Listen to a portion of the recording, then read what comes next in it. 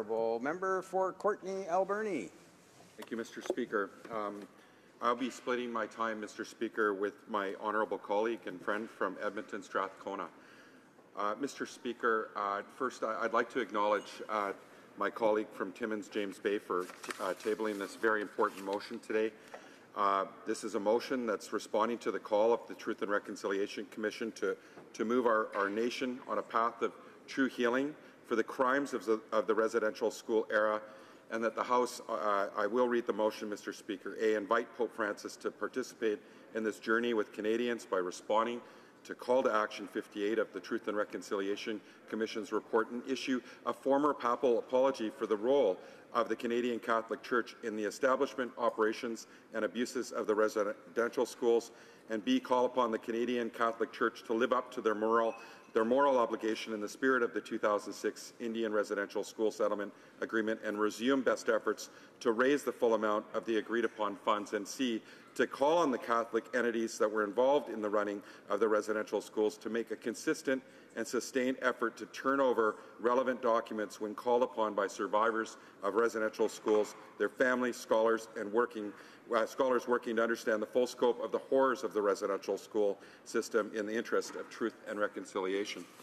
Mr. Speaker, this is probably one of the most difficult speeches that I've been ever asked to deliver, and I wasn't reluctant, like my friend and colleague from the Northwest Territories, to rise today and speak on this issue.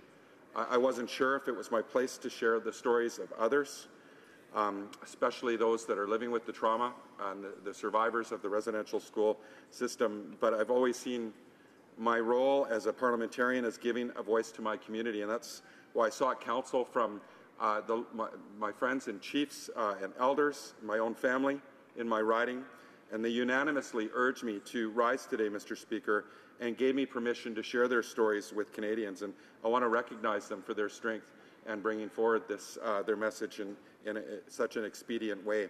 When it comes to the traumas that people experienced in the residential school system, I struggled to find the words to relay the horrors of these events that have been passed on to me, and I'm absolutely floored by the strength again and the commitment by these people to share their stories, some of them for the first time, to strangers about how they feel about this. But clearly they've identified this as very important, Mr. Speaker, in their words to me. And I'll begin with my own story, Mr. Speaker.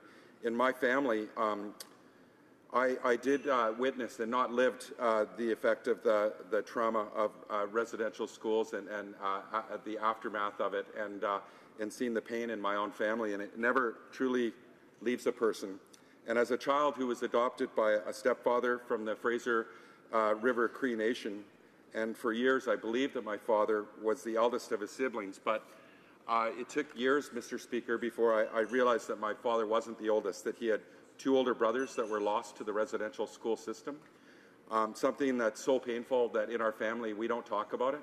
I learned this from my aunts and uncles, and that my grandma lives with this terrible guilt and horror that has affected her. And my father, Frank, and his siblings, and especially my grandma, Mabel, have been deeply affected by the loss of his brothers. And so Wayne and Stuart were taken from their mother against their wishes and placed in residential schools in the care of religious orders overseen by the government. The lives of my two uncles were completely destroyed. These are words from my father. They were badly abused in residential schools, and it was impossible for them to find any sense of normal at any level of their lives. And this had an enormous effect on the family. And this is why my father agrees that the Pope should apologize for the role the Catholic Church played in residential schools, because he is the head of the Church, Mr. Speaker. He also says it is simply right and the Christian thing to do. It would help those affected directly and indirectly to move one step closer to healing and help them find peace.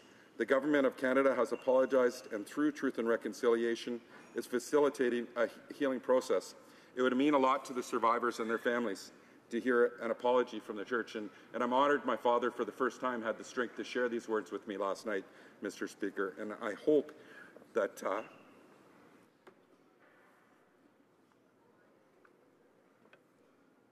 that I can honor and remember my uncles, Wayne and Stuart, all survivors, and those who did not survive by telling their stories today in the House. A papal apology is merely one of the 94 recommendations as identified. However, as everyone in this chamber knows, these recommendations will ring hollow unless we have the courage to meaningfully follow through on these recommendations. We are inviting the Pope to be part of this journey and apologize, just as he has with the victims of sexual abuse in Ireland. My friend, a good friend and elder, Wally Samuel, said, "Many survivors would appreciate a sincere apology from the leadership of the Church and for the churches to take responsibility for the effects of residential schools. An apology would help in the process of healing. The legacy of residential schools still affects many First Nation people and communities. It affects the present generation of residential school survivors, their children, grandchildren, and families. Residential schools were managed and supervised by the Christian churches, Catholic, United, Anglican churches. Staff were supervised and trained by the churches, and church staff went into communities and took children 5 years and older from their families and homes. They brought them to a residential school, often miles from their homes.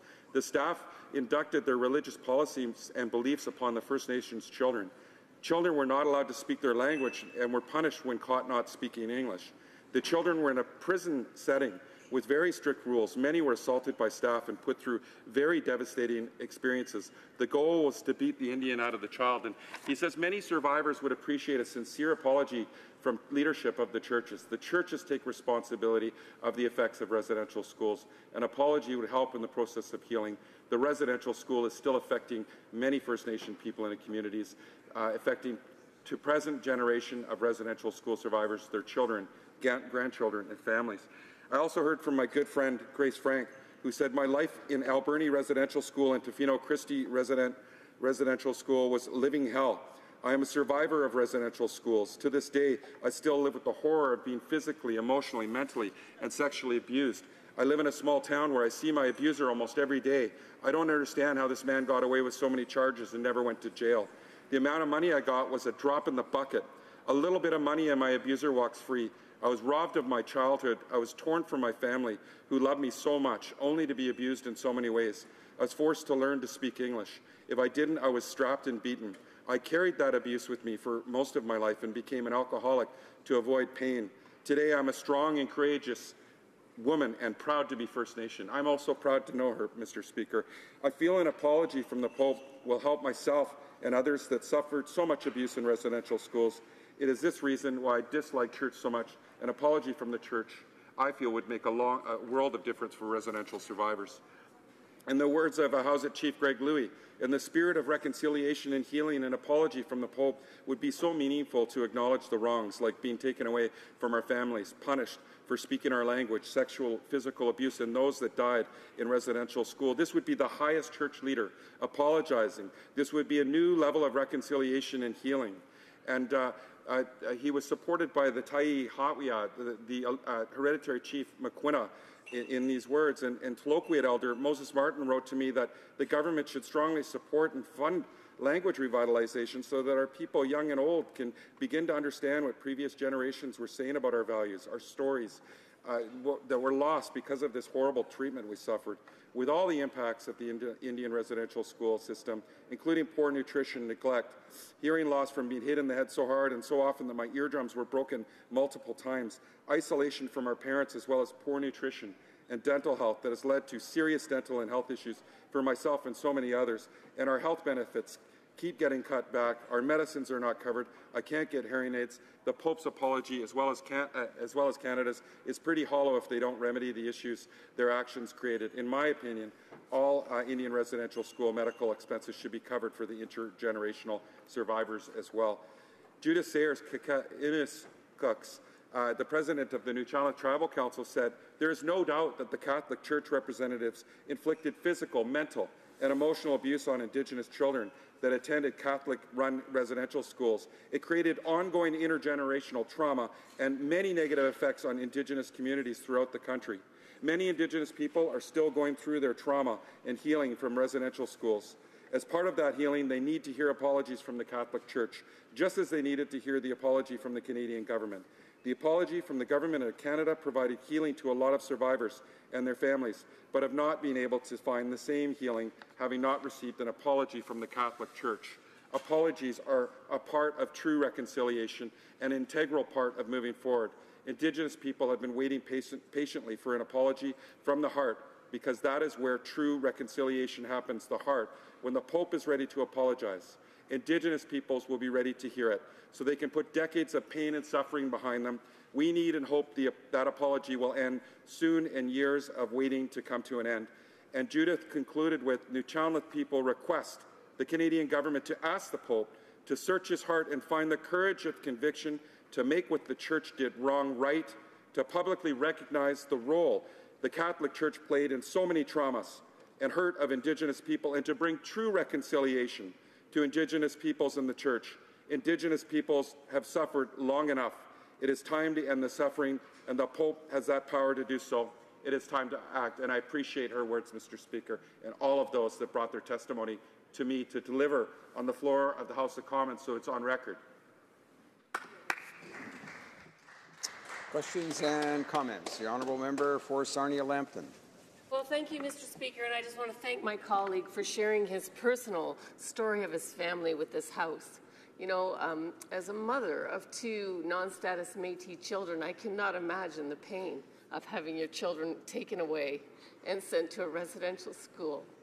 And so the member from Northwest Territories had indicated that he had mixed feelings when approaching this debate about whether or not forcing the Pope to apologize when the Pope has indicated he didn't want to apologize. You know, he had mixed feelings, but in retrospect, he felt that still this would be a healing thing and it would be beneficial. And I'm interested if the member could comment. Member for Courtenay-Alberni.